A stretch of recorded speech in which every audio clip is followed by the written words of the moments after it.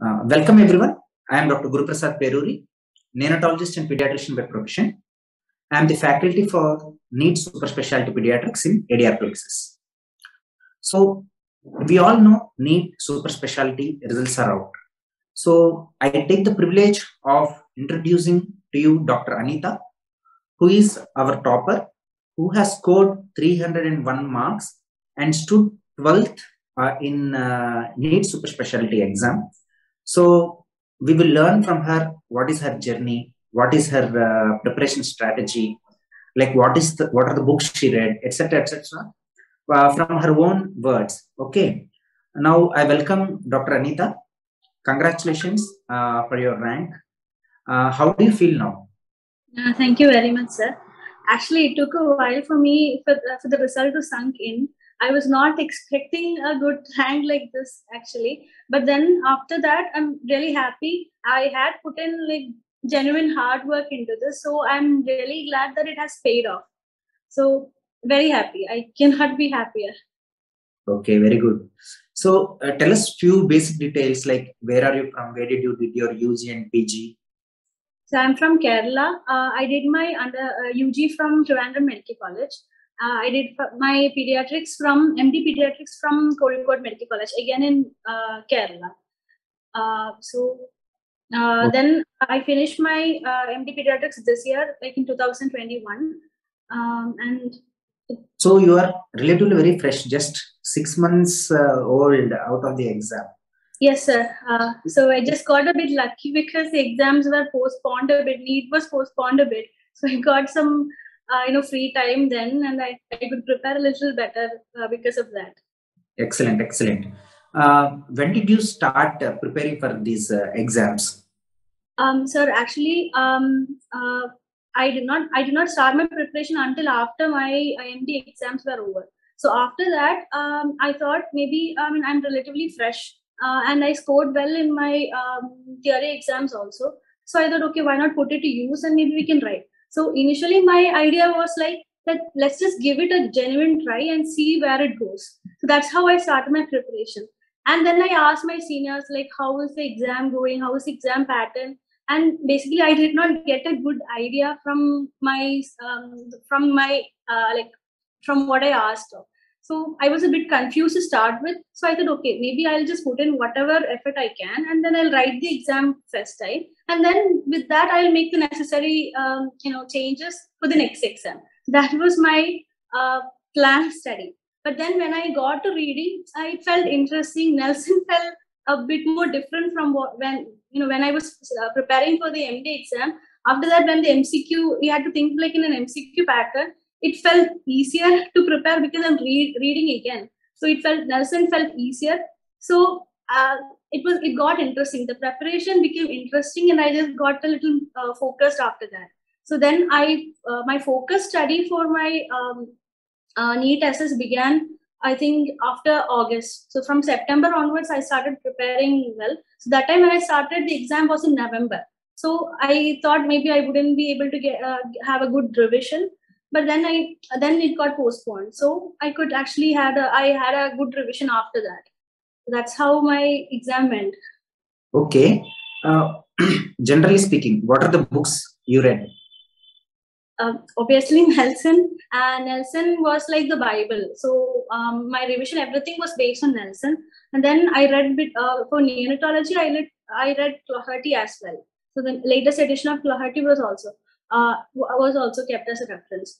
Other than that, I did not prefer any other book other than these two books. These were the only two books. And for a little bit, I think for few chapters of OP-GYN also, I had already, for the theory exam, I had already had the notes prepared. So I referred my notes. Nothing extra from any other book or nothing extra from OP-GYN other than my notes I already had. I did not refer anything else. So I think 95% it was my revision was, or my preparation was based on Nelson alone. Excellent, excellent. Like, how did our ADR plexus or our Nelson Rapido course, how did it help you? Yes, sir. Actually, when I started my preparation, I did not have any idea how this is going to go. So I started attending a few classes of multiple other platforms, and I still did not know where I was standing. So I was getting some marks. I don't know if I didn't know whether those ranks were good, whether those marks were good. So I had no idea. So that is when I came to know about ADR plexus. So one of my senior in Gymnast. So I came to know about this ADR plexus, this Nelson Rapid. So I was interested at then and there. So I was like, oh, this is what I wanted now. I wanted a whole revision of Nelson, and I wanted something challenging so that I can push myself. So that is when I started Nelson Rapido revision, and it actually changed my preparation strategy. Initially I had good ranks in the Rapido, and then I started scoring lesser marks. So then I became alarmed. Okay, maybe I should change my pattern of studying, or my revision should be like this. So I got a good overview about Nelson and good overview about my preparation strategy after I joined this Rapido series. Okay, like the basic way how we designed the course was also like that. We didn't want like to repeat all the previous questions, or that is not our motto. Our motto was to make student revise all important topic for the exams. That is how we designed the course. Like there was no repetition of questions, or mostly there is no repetition of topics. We concentrate more on explanations rather than a question. Our motto was to revise the whole topic along with the question rather than just giving one questions, which other platforms don't have. That is what we thought. Anyhow, I think it helped not only you, it helped many other people.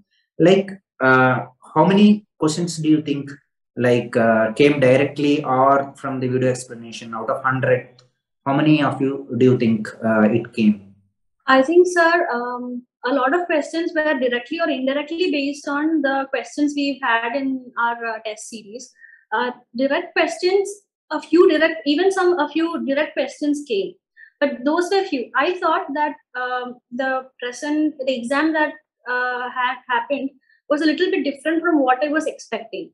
So I was expecting like one-liners, factual questions. That was my idea when I appeared, because what I gathered from my seniors and all. But this time it was very different. It was a little bit longer, lengthier questions were there. Clinically oriented questions were there. So that was like a little bit different. But I think we had covered such questions in our app. So that time, and the Rapido series actually surprised every exam. It was like a surprise. Many surprise questions were there. So I think it got me used to getting surprised. So when I attempted, I was like, okay, I have had this level of difficulty in that exam. So I had scored this much in that exam. So I had an idea where I would be standing mark-wise. Rank-wise, I didn't know, but mark-wise, I was expecting and targeting like a 300 marks. So I got 301. So I think my strategy and my questions, the question answering, everything worked.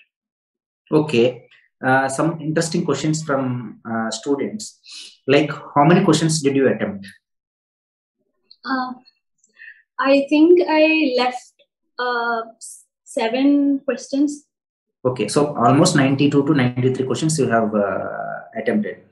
So, what advice would you like to give for someone who is doing MD Pediatrics now for their future? So, based on my preparation, I would say that you cannot compromise on your final MD exam. So you should give your best. You should prepare for the theory of final MD exam well, because you would be revising. You would be covering the entire Nelson there. I did not cover my entire Nelson again for the NEET-SS. I had a good base, so that should be obtained, I think, for the MD final. So MD final should be prepared well. And I would suggest everybody to, straight away start preparing for NEET-SS after your MD exams are over, because you can finish everything in one go rather than forgetting everything you've learned and then restarting again. That would be difficult. So start preparing for the MD finals and theory exams well, and after that, within a couple of months, you can actually revise and get your focus areas right, and you can actually crack the exam. NEET-SS exam. Okay.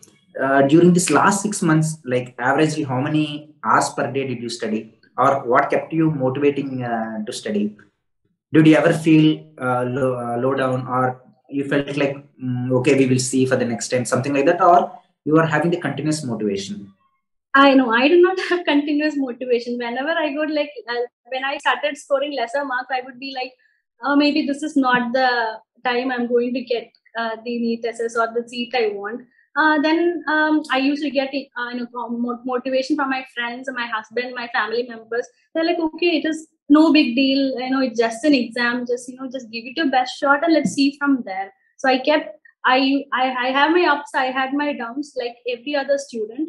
But what kept me motivated, like the love for the subject, and that I want a seat, I want the seat, and I had a few options, and that kept me motivated. Okay, this is like the best attempt. It would be the best attempt. Like let's just get this. So somehow that kept me motivated. Excellent. Like I didn't ask you like which super specialty you are going to opt and which institute is your preference. I like oncology part of pediatrics, and during my MD days, I got inspired by the department in my college, and I'm very much into oncology. Not that I am interested in every part of pediatrics. Pediatrics is like a very good subject and very passionate about pediatrics, but oncology is one thing I'm like a little more passionate about. So I'm planning and I'm hoping to get into a good oncology seat. But I'm not really decided like where to give. Like I'm getting a lot of opinion. I'm a lot of suggestions from multiple people. Choose that, choose this for many other reasons. Yeah, I'm not decided on the institute, but yeah, any oncology seat, I would be happy. Okay. The other faculty, Dr. Aarti Madam, is herself an oncologist working in Kipwai. I think she can guide you like where to get and all those things. Definitely, she will help you in that. Okay. And any suppose anyone you want to thank through this platform, so who you would dedicate your success or something like that? Actually, to my husband. Well, he throughout the preparation, and he kept me motivated. And my parents, they are all like, every time I take an entrance, they are thinking like, okay, maybe this is the time she stopped taking entrance and she finally settles down. But again, they get motivated and motivate me also the same way to, okay, next entrance. And so they have been in this journey with me for a long time now. So I can't thank them like with words alone, my parents. And yeah, my husband and my parents really helped me a lot to keep this going. Okay, very nice, Aneeta. It was very nice speaking to you. I think you inspire a lot of students who are preparing for DM neonatology and all those things. We wish you a bright future. I wish you will get a good seat in a good institute at which place you want. So all the best to you. Thank you very much, sir. Thank you very much.